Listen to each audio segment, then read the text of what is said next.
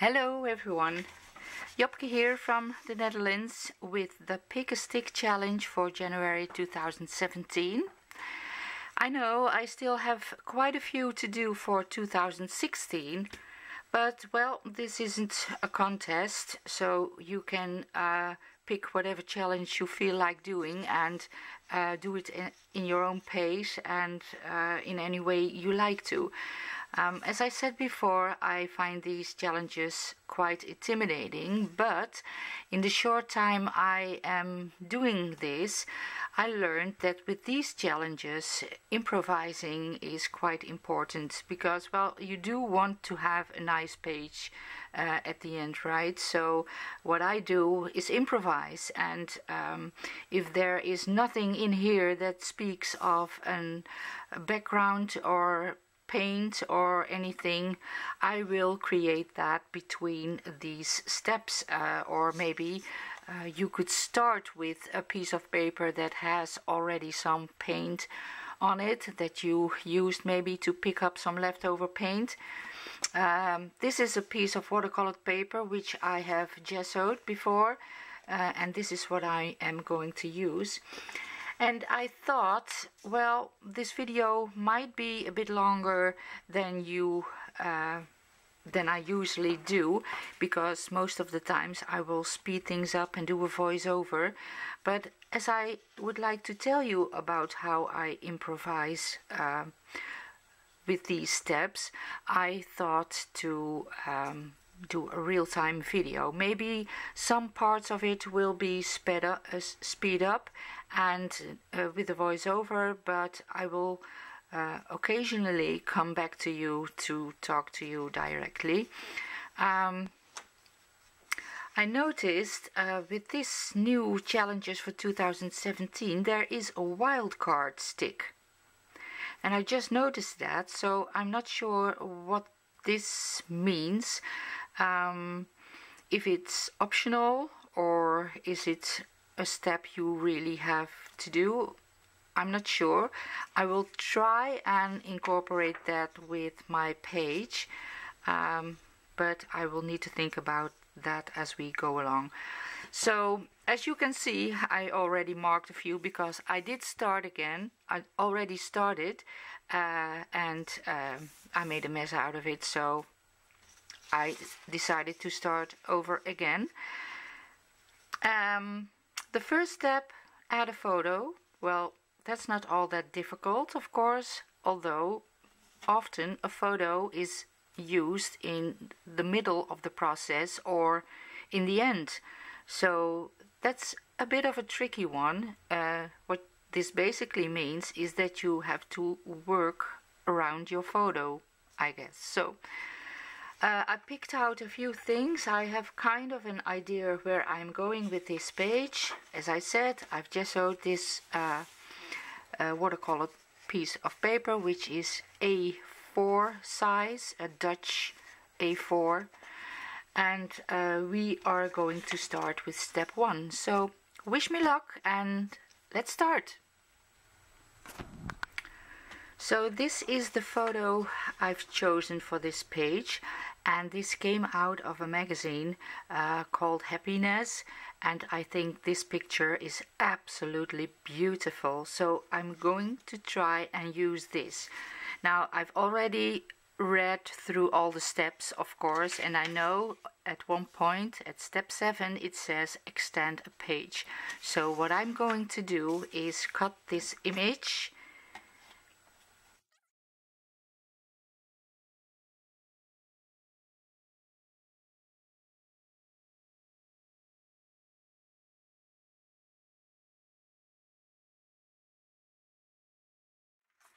So it really helps me to read the steps on forehand and think about what I could do with those steps and what I can do to improvise. So I knew that step 7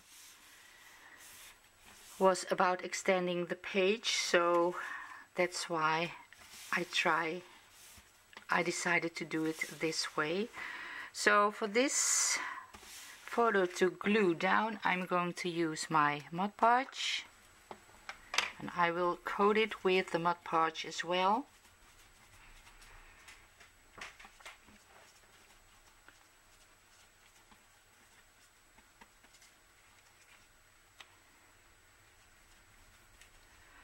And you can see that the colors are changing.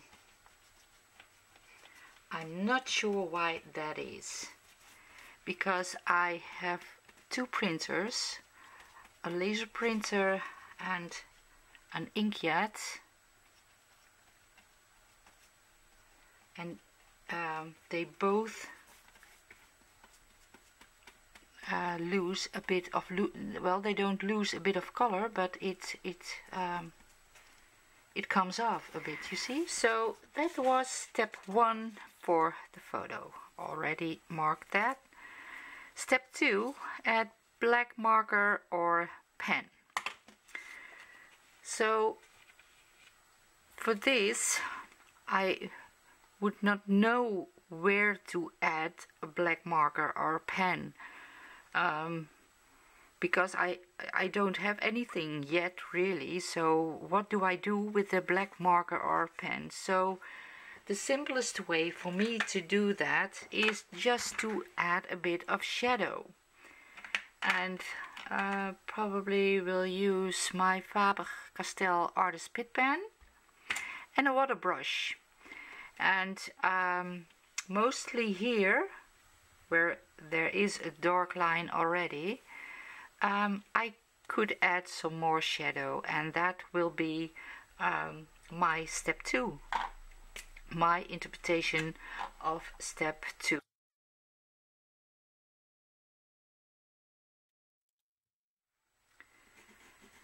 And step 3, use a map. Now, because I am thinking, well, I thought this little boy and this elephant might as well come from India. I'm not sure, but they look like they are from India. I thought to print out a map of India, and I did it in black and white. I have a bit of more contrast in this one, because at my previous attempt I used a very colored map from an atlas of India, and that completely threw me off. I didn't know what to do with those colors. So I'm going to use this, and I'm going to tear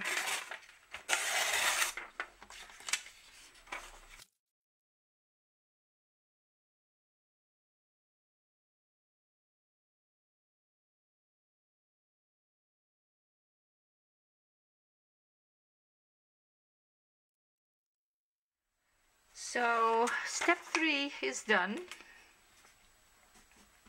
But before I go further with step 4, I am going to do something for my background, because I wanted to let it all blend in a bit more. And I'm going to do that with white acrylic paint from Art Talent, white, very old bottle. And I'm going to use this home decorative hobby paint in the color Sugar. So that's what I'm going to start doing. I'm only thinking with what? With my fingers.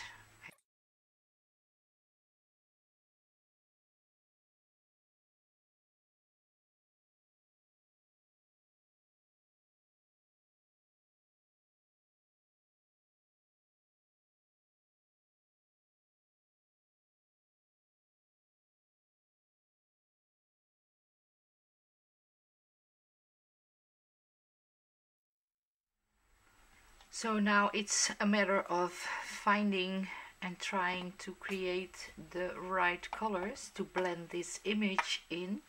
Oops. So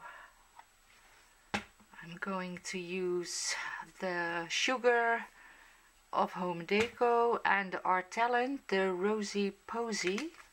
Mix them together and hopefully this is way too pink.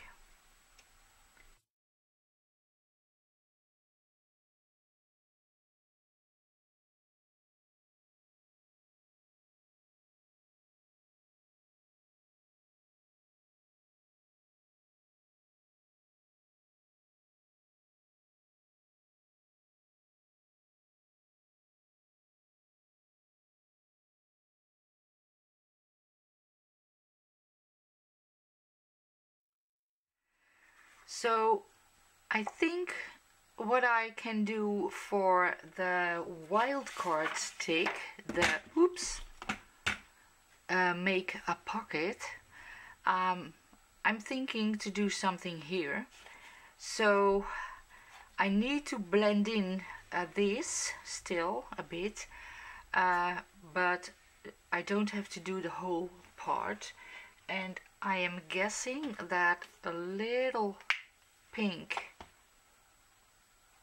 with this, it's a paint, acrylic paint from Van Blijswijk, acrylic paint available at Action, and that is a skin tone, and I'm adding a little drop .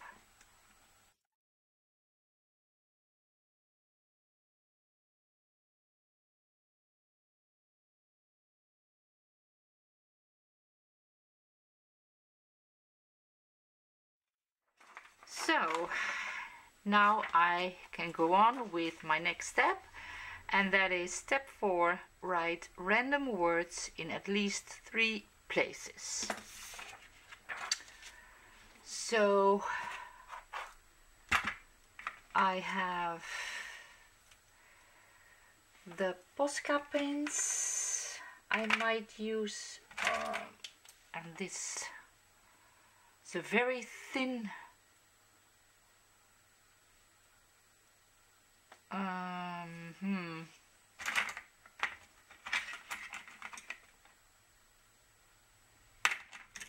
oops. I could try different things. This is a Signo Uniball, a white Signo Uniball pen.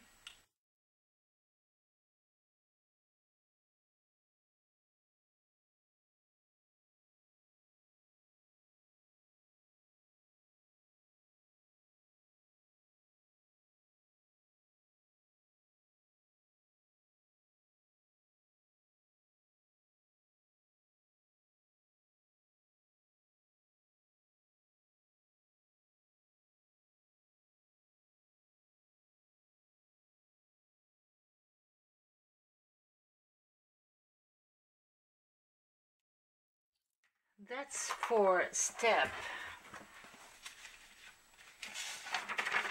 4.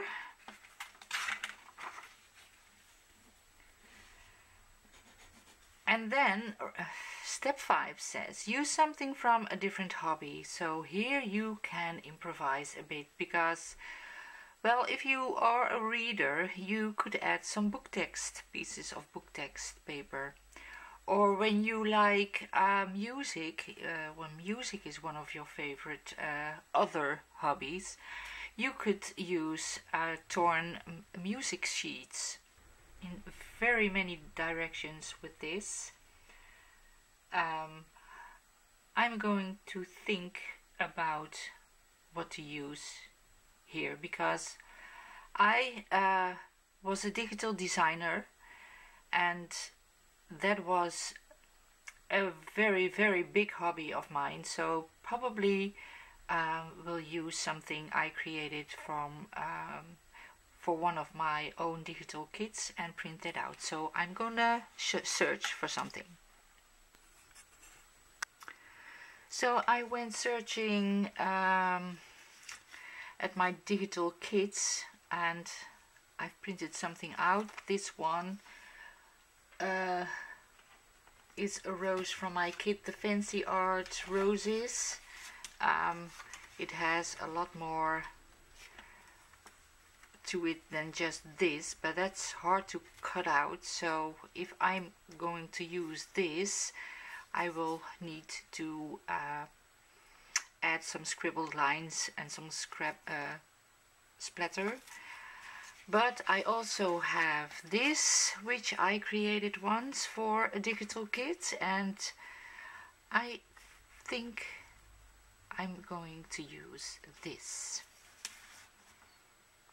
So yep, I'm going to add this with a Mod Podge.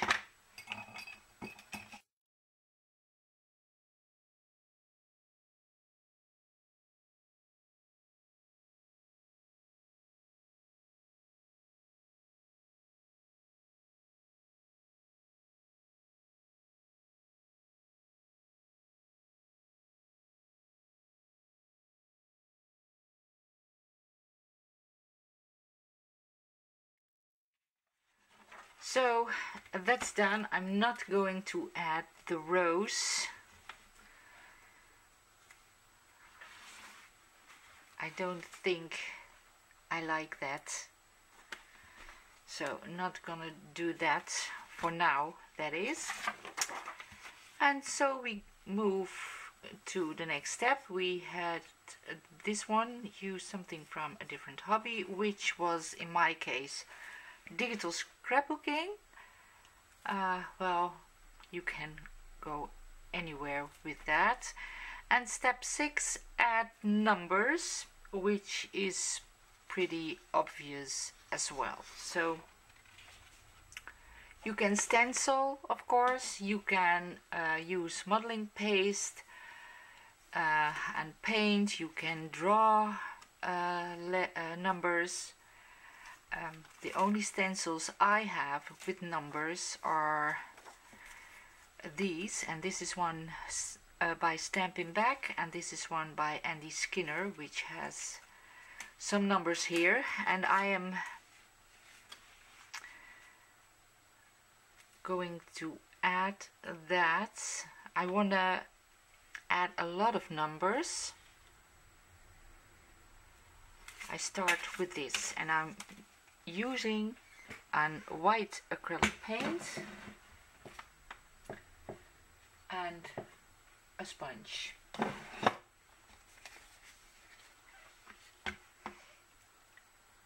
Oops. I say a lot of oops, do I? So it says numbers, so that's what I will do.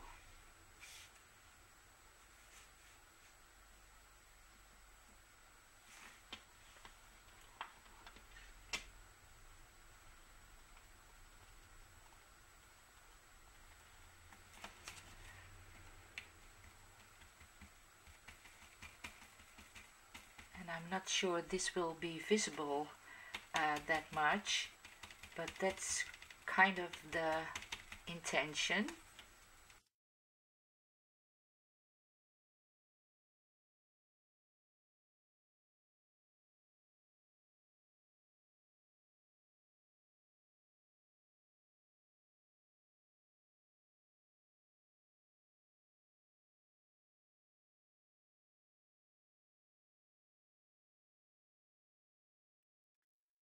Sorry about that, my camera battery died on me, so what I did is use these two archival inks and the stencils I showed you by Stampin' Back and Andy Skinner, and I used all what I could find on numbers to stamp on this page. What you can also do, because it says numbers, what day is it today?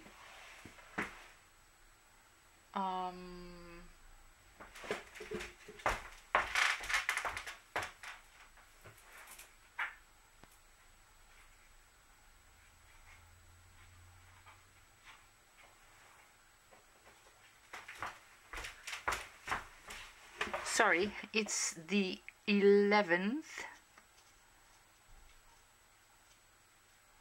of January.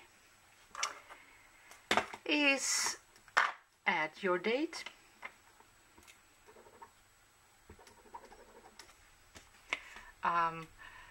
While creating my page, I'm also adding some bits and pieces to this extend part, which is going to be added later on.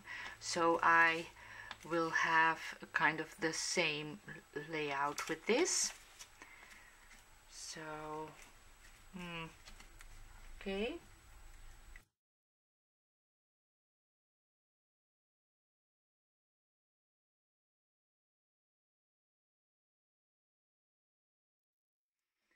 So now we come to step 7, extend a page.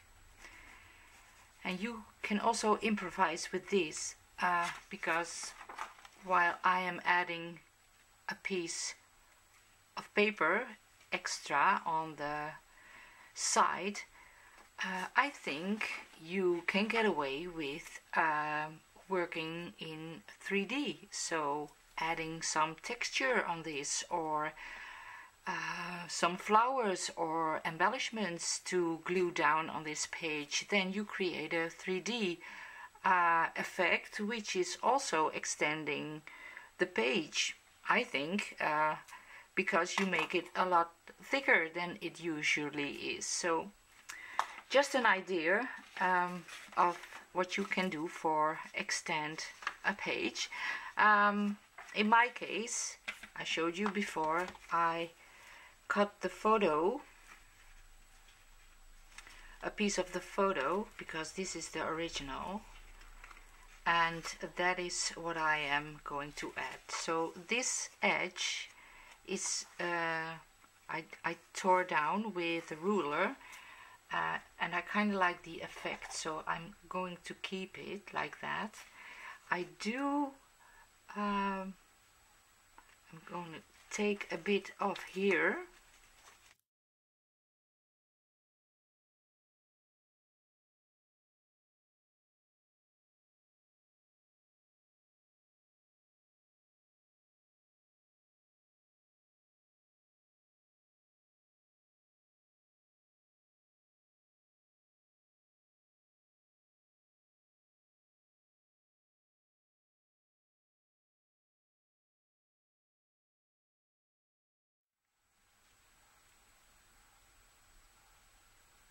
And now I am thinking I probably need to cover this up with something.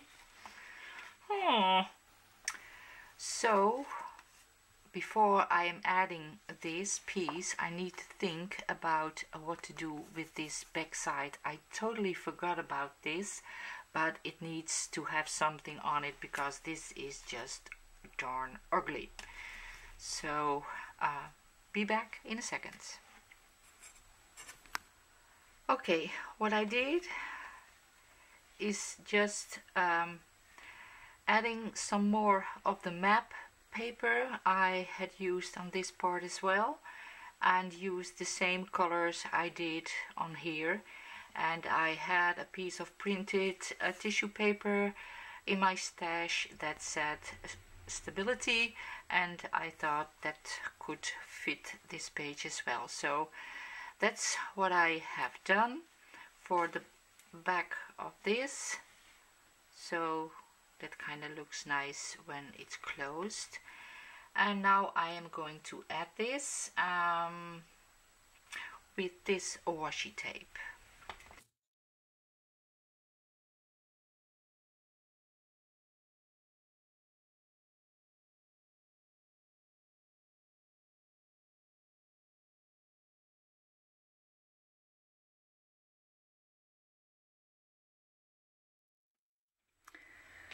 So step 7 is done, and then we go to step 8, which says use wood shapes. To improvise on this step, you could, for example, use a scrapbook paper that has a wood texture on it, maybe. But I had some wood shapes in my stash, so I took out these little circles They were stickers at one point, but they don't stick very well anymore, so I'm going to use this for my page, and I think I will do something like this. Yes. Maybe I should use the golden gel medium for that. This is a very fine glue for heavier material.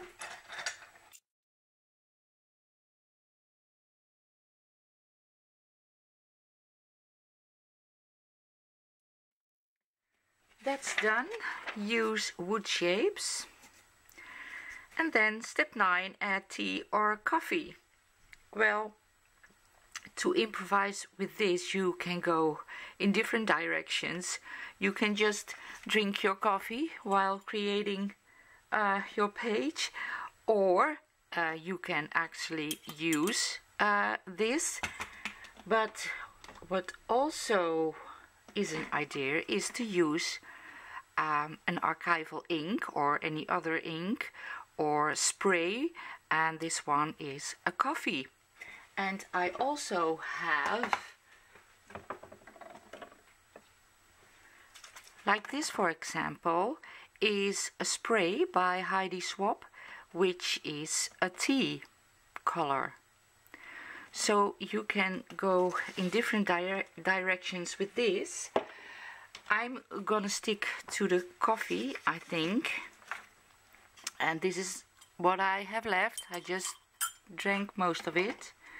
I will pour it here in my cup, and I will try and make some splatters, or maybe do some circle marks. But first let me try and do this.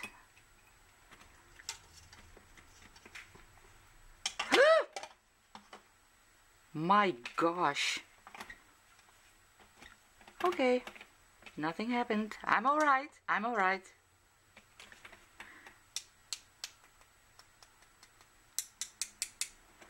I don't think this will work. Maybe. No. And there is someone at the door. One moment. So I am guessing this isn't working. Does it leave any marks? Hardly. And I drink my coffee black.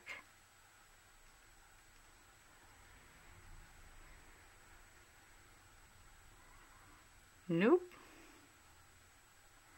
That doesn't do much at all. I will try this.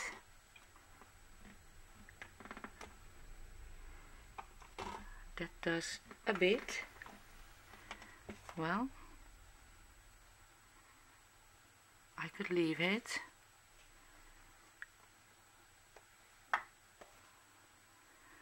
I don't think this will add a lot of color, so I'm gonna leave this and dry it and see what happens then.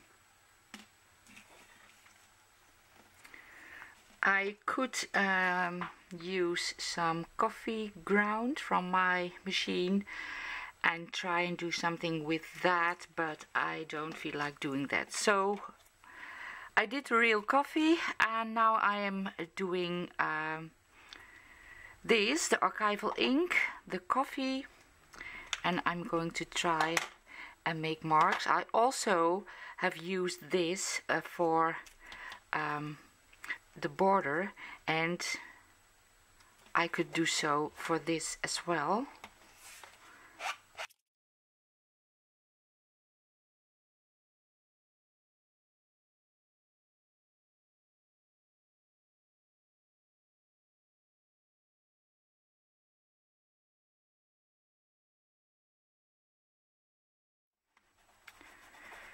The coffee, the real coffee, did leave some marks on this. It did, but probably you won't see it. Step 9 is done.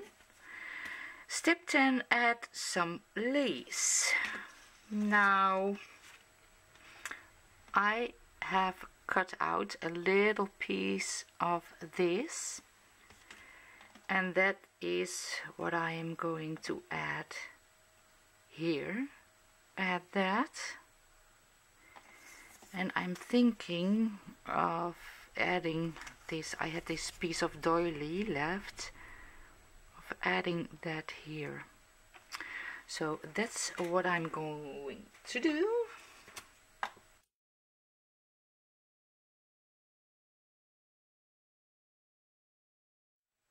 I'm not sure. Does this look silly?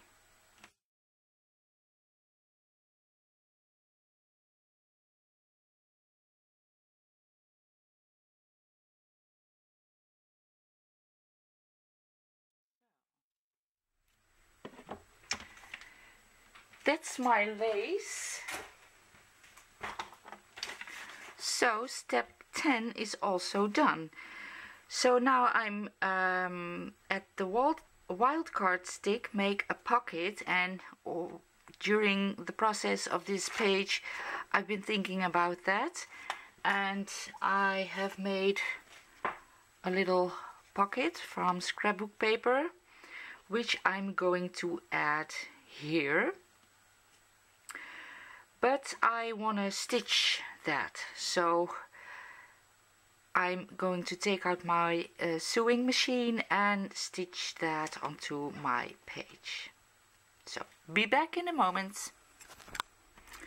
So my pocket is attached with black thread. I used my sewing machine, and well, what to use it for, I simply cut out all the steps of the pick a stick challenge, and I'm going to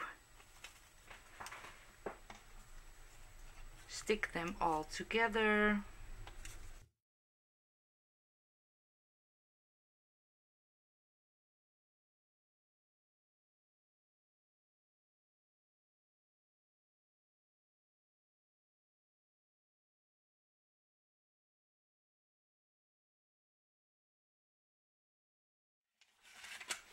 And my page for the pick a stick challenge is done. I am quite happy with this, I have to say. I had an idea in mind. I absolutely wanted to use this photo because I thought it was beautiful. Well, I'm quite happy with how this page turned out. So remember to check the description box below, because I will leave you a link to the Facebook group of the pick a stick challenges, and if you like, you can join in. That's it for me. I hope you have enjoyed this video. If you did, please give it a thumbs up, because it really helps for people to find my channel, and hope to see you again very soon. Bye bye.